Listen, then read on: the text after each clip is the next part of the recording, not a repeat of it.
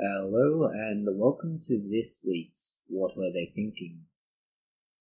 The first story this week regards autism and a possible predictive element in the form of sex hormones. Research from Denmark and the UK has found an association between the concentration of sex steroids in the mother and the amniotic fluid and the probability of developing autism later in life. The relationship between sex steroids and autism is not new, as the male brain hypothesis has been going on for many decades, and other competing hypotheses have also been around for a similar period. This study was small and based on Denmark's biobank datasets.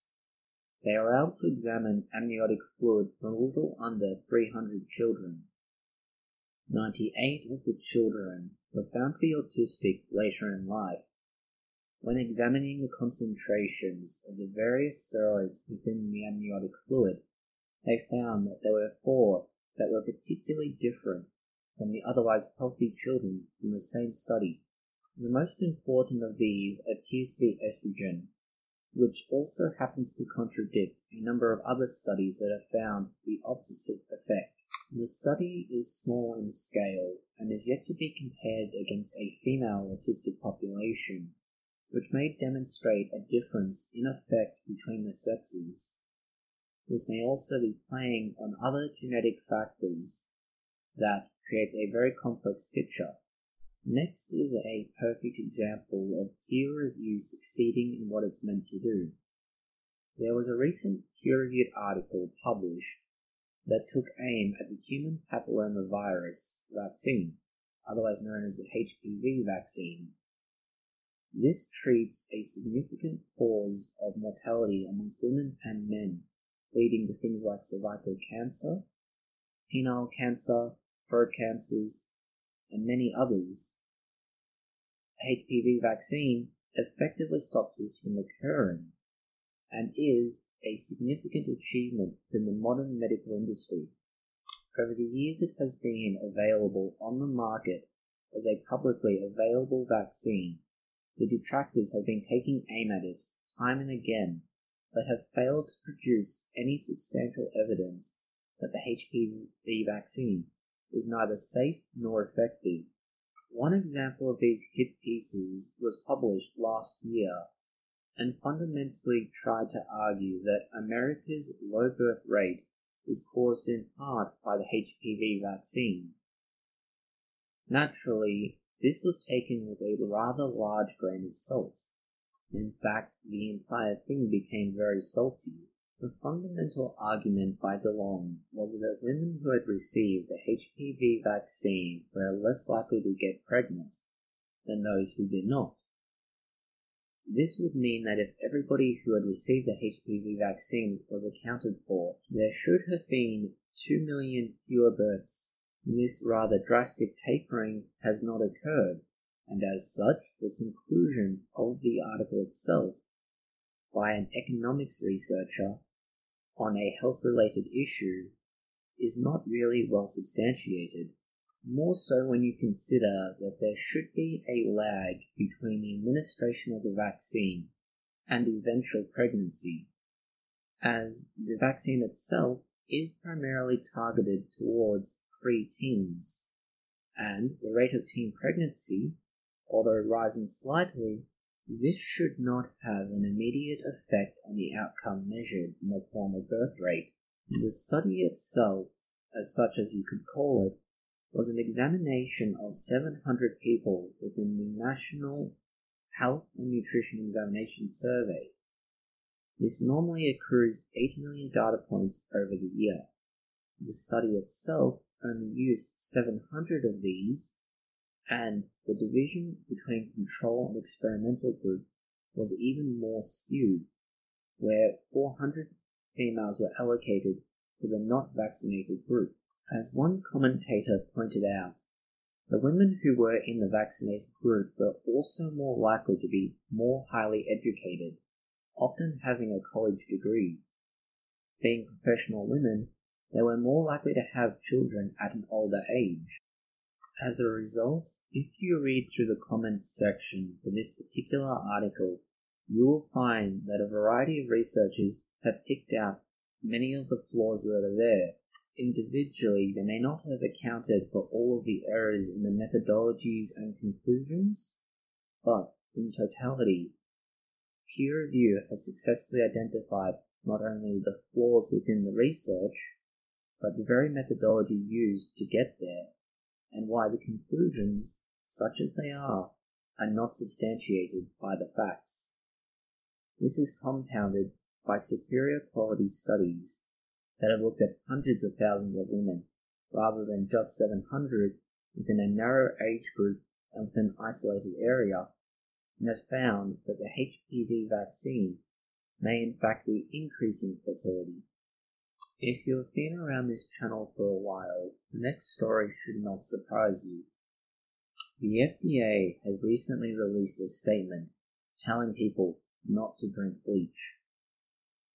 To most people, this should be common sense. Unfortunately, there is a relatively small proportion of the population that thinks drinking something called miracle mineral solution, miracle mineral cure, and a variety of other names will resolve all of their ailments. Worse yet, it will resolve the ailments of the vulnerable people they are responsible for, such as children with autism, those with cancer, and otherwise uncurable conditions. As has been described in 2 previous videos, miracle mineral solution is an industrial bleach. It will destroy parts of your inside and is not healthy. It is a scam and it is extremely dangerous. This is what makes the FDA's warning both so ridiculous and so disturbing that it should be necessary. In the UK and America, provision of miracle mineral solution as a consumable product and not an industrial cleaner or similar is illegal. Now, to counter these arguments and to show people the bleaching properties of chlorine dioxide, I actually acquired some online. Now, here's something that's really interesting. I actually got a letter from the government a couple of weeks later. Strictly private and confidential. Purchase of Miracle Mineral Solution, MMS. The National Food Crime Unit, NFCU. I can't believe we have a National Food Crime Unit. That's quite cool, do you think? Can you imagine? Pow, pow, pow. I'm not going to put this in the video, has recently received information which indicates that a quantity of the chemical referred to as Miracle Mineral Solution, Master Mineral Solution, MMS, a toxic solution of 28% sodium chloride in distilled water, has been purchased and sent to this address. The NFCU is aware that this substance is advertised online for purpose of human consumption. Sodium chloride is marketed as a water purifier. It is, however, not safe for human consumption. When taken directly, it could cause severe nausea, vomiting and diarrhea, potentially leading to dehydration and reduced blood pressure. If the solution is diluted to less than instructed, it could cause damage to the gut and red blood cells, potentially resulting in respiratory failure. The Food Standards Agency published guidelines against the use and sale of this in the United Kingdom. And then we have a link. Further advice can of course be sought from a health professional such as your GP. I would like to reassure you that you are not under investigation for any criminal offence. We are writing to you principally in order to ensure you are aware of the significant risks of consuming this substance.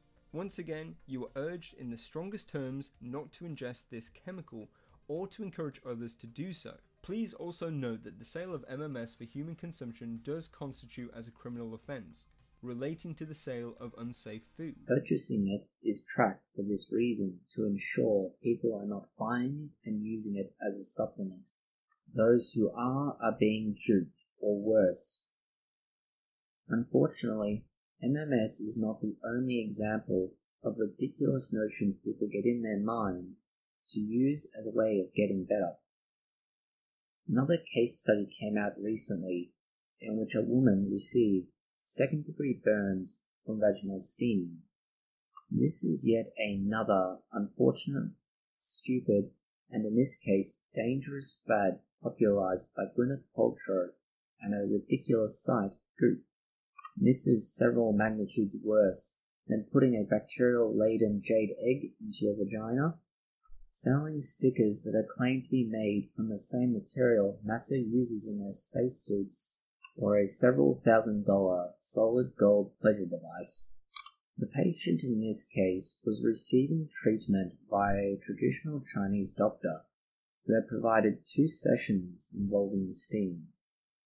Unfortunately, this also involved considerable damage before they sent her to the emergency department. That is how they wound up being diagnosed with burns.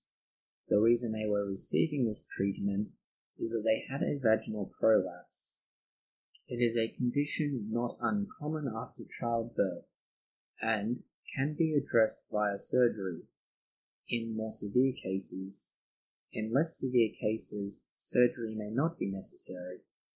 This patient received a topical antibiotic and had to delay their surgery to fix an issue that could have been dealt with months beforehand if they had not opted to go with the alternative treatment.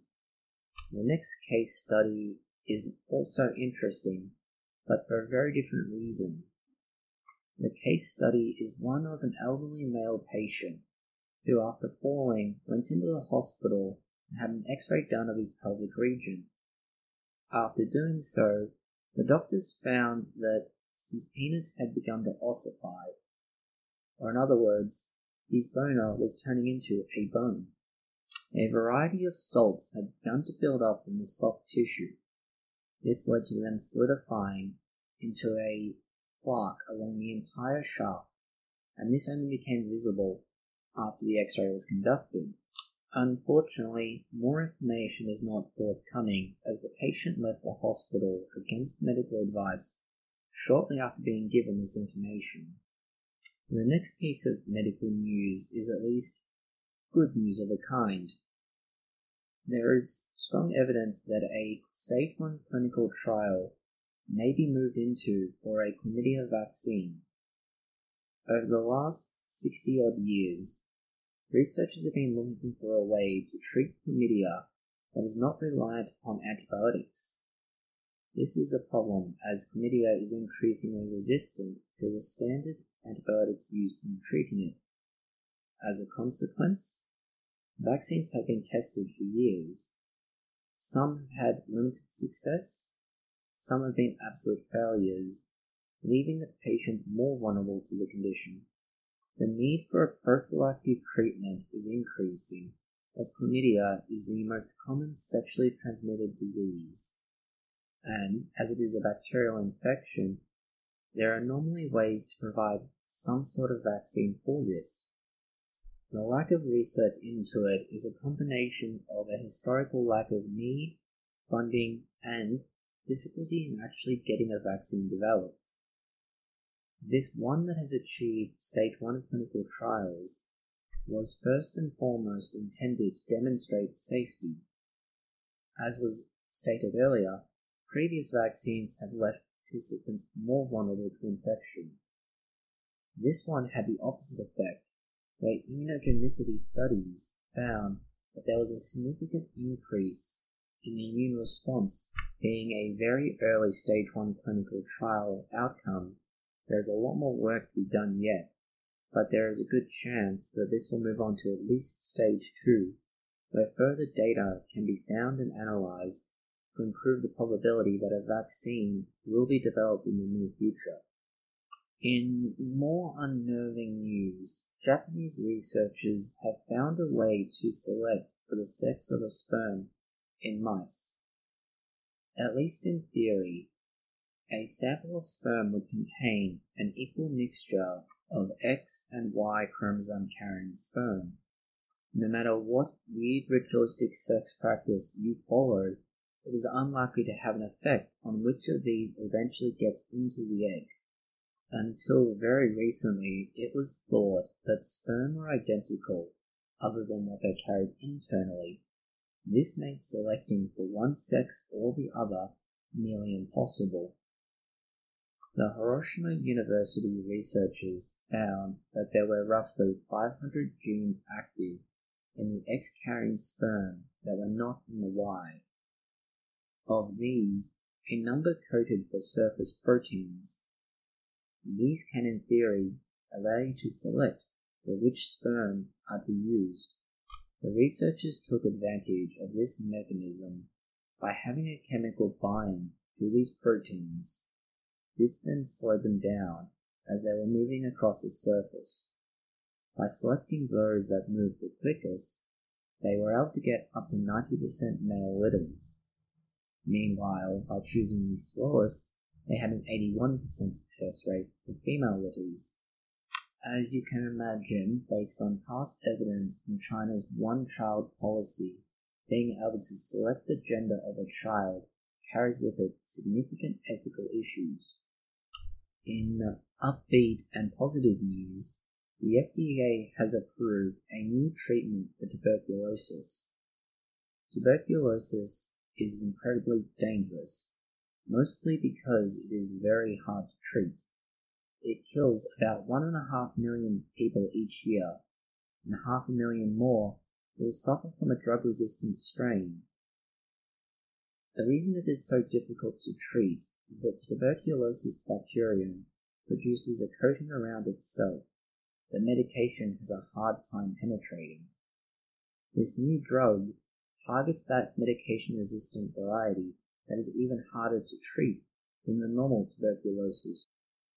What is especially pertinent in this approval is that it is a new antibiotic. At present, there is very little capital investment into the discovery and improvement, if not release, of new antibiotics. This is important in a time where we have an increasing demographic of antibiotic-resistant bacteria that we are running out of solutions to. The TB antibiotic was called pretomanid and is part of a 3-drug regimen. This helps it solve the issue of getting into highly resistant forms of tuberculosis. It is one of only 3 FDA-approved tuberculosis drugs that have been allowed in the last 40 years. Another study has examined how scientists can help to reduce or restrict the spread and damage of breast cancer. One avenue of investigation has been able to turn the breast cancer cells into fat cells in mice. The researchers were taking advantage of cellular adaptation to the local damage. They did this by using 2 drugs. One is a drug for diabetes called rosiglitazone, and the second is a cancer treatment called trametinib.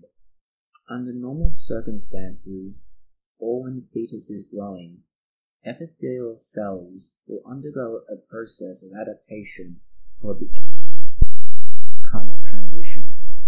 This allows the cells to change shape and then reform into the type of cell needed to fill the gap from damage. In some cases, the opposite occurs, and this is called the mesenchymal to epithelial transition. Cancer cells take advantage of both ways this occurs. The medication cocktail described causes the cancer cells to turn into fat cells when they try to use either of these pathways. Interestingly, those cancer cells that did undergo the transformation did not change back later. This is something relevant to cancer cells that are generally more flexible in what they do. They have yet to establish whether or not this particular approach could be used in conjunction with, before, or after chemotherapy, but it may be a viable option for treatment of breast cancer in particular. It is unknown whether other forms of cancer would be equally susceptible to this approach. In very different news, chemists have successfully created a pure, stable ring of carbon. Carbon rings are not that unusual in nature. Consider glucose. However, it uses a conjoiner in the form of an oxygen molecule. Researchers have been able to use that idea in the past to create buckyballs. These are multiple rings of carbon that are bound to each other, creating a sheet like graphite.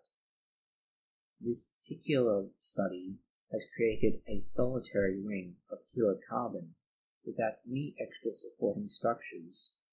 The reason this is so difficult to achieve is that carbon in this sort of environment becomes unstable and will quickly break down from the ring format. The research team is a combined effort from Oxford University and IBM's research department.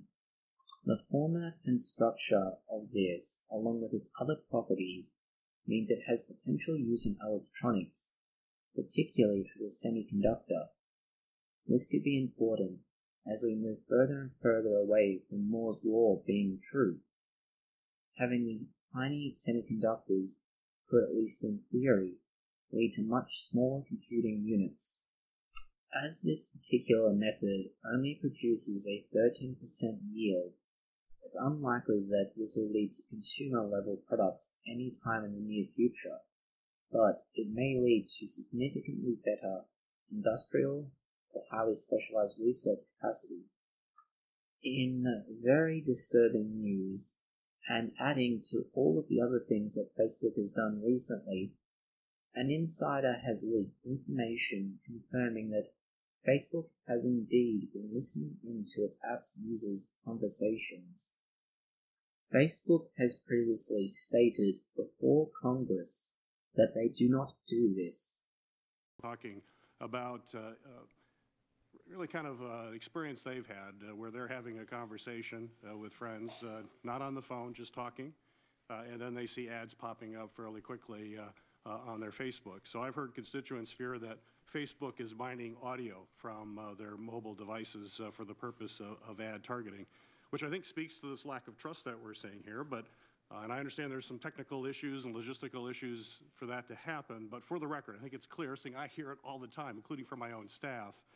Yes or no, does Facebook use audio obtained from mobile devices to enrich personal information about its users?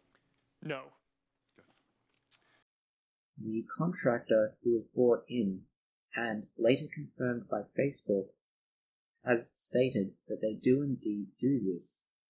Facebook has defended the practice by saying that they've only ever used it to confirm their speech recognition capacity.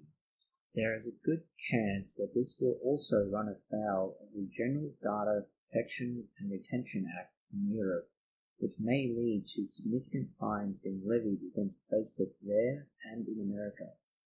Thank you for watching this video. If you have found it interesting, consider liking, sharing, and subscribing. Please post any comments, questions, or suggestions below.